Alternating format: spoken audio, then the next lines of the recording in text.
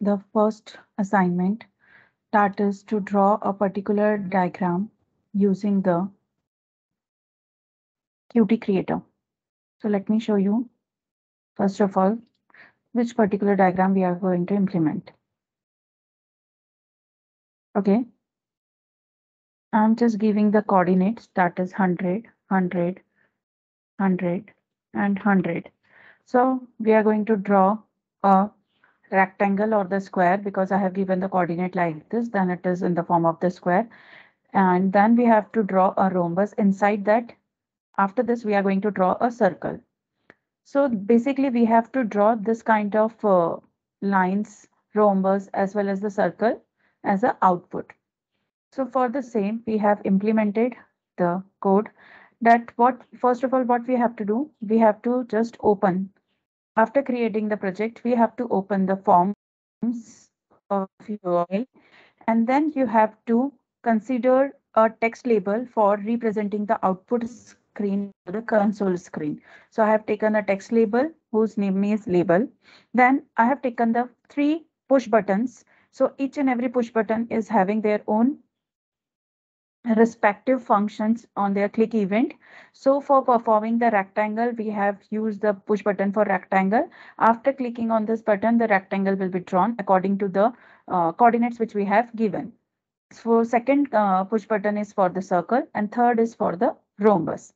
I have taken here the 4 text added boxes for the values, that is x1, y1, length and breadth. I am here taking the length and breadth for the drawing rectangle and rhombus. I am not considering here the x2 and y2 because for this we have to give again and again x1, y1 and x2, y2 to draw the lines for the rectangle and rhombus. So directly I am just taking here the length and breadth for respective x1, y1. We are going to use the equation for calculating all the length and width of the rectangle and rhombus. Okay. For the same, what we have done here, in this code, we have just included the header files. These are the 2 basic header files which will be given there after creating your project. So we have included QPainter, QImage, QTextEdit, QLabel, and QPixMap. QLabel is for the label, so we are just representing our output screen there, and we are using label. TextEdit is using for taking the input from the user. QImage is for giving our the resolution of the screen which we are going to show as a output screen, and QPixMap for plotting the pixel. Okay, so we have just considered here a Q image whose object is image, the resolution of the screen, and it is going to use the RGB format, which I have already explained in the earlier video. Now, what we have to do, we have to draw the rectangle with the help of the DDA or Bressenham line algorithm. You can use any one of them. And then you have to draw the circle. So circle algorithm, first time we are going to plot here. So what we have done in the header file, we have given a circle, that is a function name here, void draw underscore circle, in which we have given the input, that is x1, y1, length and breadth. Okay, so in this way we are going to use the x1, y1 coordinate as well as we are going to find out the length and breadth to calculate the radius of the circle. So by clicking here on the right hand side, refactor, we will redirect at the first assignment.cpp file. So here we have to give the definition. So this is a draw circle which we have taken, we have already declared there. In this, what we have to, according to the algorithm, we have studied in, just a second, the algorithm we have studied in the theory class, that we have to consider the center coordinates of the circle, that is xc and yc, and the radius of the circle. So to calculate the xc, we have just written the equation, that is the x1 coordinate plus length by 2. So we are going to find out the center coordinate. For, with respect to y-axis, that means the breadth divided by 2 plus y1 coordinate. So in this way, we are going to calculate the xc and yc. Okay. Now we have to calculate the radius of the circle. You can calculate radius of the circle by your own equation. I have used here length into breadth divided by 2 into square root of length square plus breadth. Okay, length into length and breadth into breadth. So you will get the radius of the circle, through this. We have used here the color of the particular circle is green. So you can change here if you would like to use something else. So I am using 100 or 100. So the color will be changed. So first of all, you have to initialize the 0 with x and radius with r according to the algorithm. Then we have to just find out the decision parameter. We have calculated by 5 by 4 minus of r, and we have to use the while loop. That means x is less than equals to y. This loop is going to be repeat itself until and unless we are not getting the x value is greater than y. Okay, and this is the image dot set pixel to plot 8-way symmetry for a circle.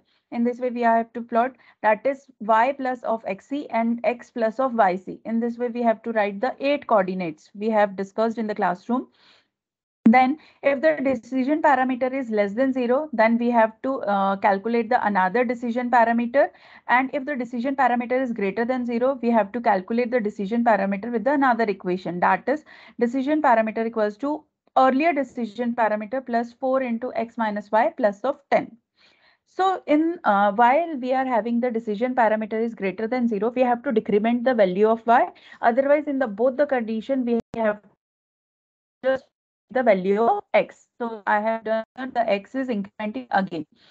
Okay, and then we have used the q label for the implementation, that is L1, that is the object, and we have just plotted this particular circle on the label, that is we have created on the UI form.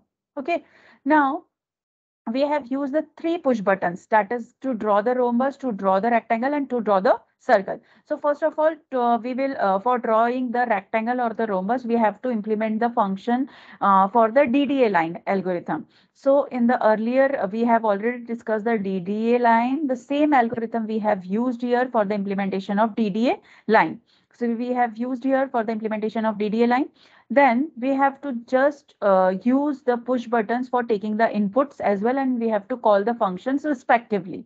So according to here, we have just used the first push button on which we have taken the input, that is x1, y1 and L and B. Okay, so here x1, y1, L and B input we have taken from the UI form in the form of the plain text, and it is converted into the float form. Then this particular float form is assigned, float form value will be assigned to the variable, that is x1, respectively y1, L and B. Okay, for first push button, we have just used the name of the first push button is to draw the rectangle. So we have to call the function, that is draw underscore rectangle, and I have passed the values x1, y1, L and B. So first of all, we have to see the draw underscore rectangle function. So the draw rectangle function we have declared here. In the similar way, we have to declared in the header file, and the definition will be in the CPP file. So void draw underscore rectangle float x1, y1, float L and B. The similar way, draw rhombus and draw circle. Okay, so I have given the definition here in the CPP file. Draw underscore rectangle to draw the rectangle in this way. So x1, y1, and x1 is constant and y1 plus b. That means in the breadth wise, we are increasing the y coordinate. In the similar way, if we want to draw the vertical line, so we have to increase the x coordinate. So we have increased the x coordinate in the next line, and we have remained the constant y coordinate. In the similar way, if we want to draw the next two lines, we have to increase the x and y, and next time y, x and y. Okay. In this way, we can able to draw the complete lines or the rectangle. And to draw the rhombus, we have to just take the between midpoints of the length as well as of the breadth. So in the similar way, x1, again, we are going to use the DDA line algorithm itself. So I am calling the recursive function of the DDA, and we have taken the x1 coordinate y1 plus b by 2, comma x1 plus length by 2, comma y1. So in this way, we are going to just find out the midpoints of the length and the breadth, and then we are going to draw the rhombus. Okay, now we have the last, so in this way, the second push button will be calling the circle, and third push button is going to be called the rhombus. So for the circle, we have already given the algorithm. So in the similar way, each and every push button should have to retrieve the value of x1, y1 and length and breadth. then only it is going to pass through the recursive function or the while function calling. So the value will be passed here and the function will be called. In this way, we can able to implement the complete program, and finally we can able to find out the implementation of the program. So we have already successfully built this program. Again, I am just trying to build it. Just a moment.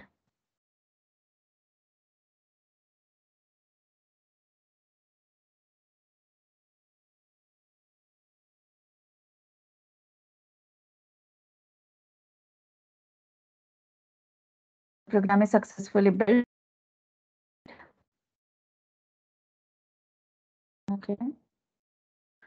So this is the coordinates. This is the x coordinate, that means 100, comma 100, and length I am going to take 300, width I am going to take 200. Then if we are going to take it, the rectangle will be drawn like this. That is, it is out of coordinate, because we are not giving the coordinates in a proper way, because we have given the resolution is 300, comma 300 only. So that is the boundary.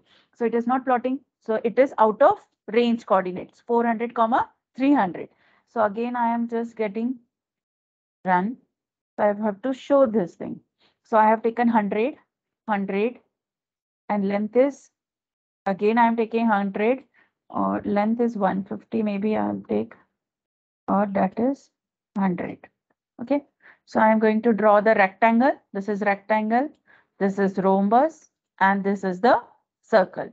You can able to observe the color of the circle has been changed. Earlier it was green. Right now I have changed the color. It is some sort of the blue and some sort, because it is a combination of green and blue. That is why. Okay. If you want to change the color of the rectangle or the rhombus, you can change it, because we have taken the color in that. So you can change according to yourself. Hope you have understood this thing.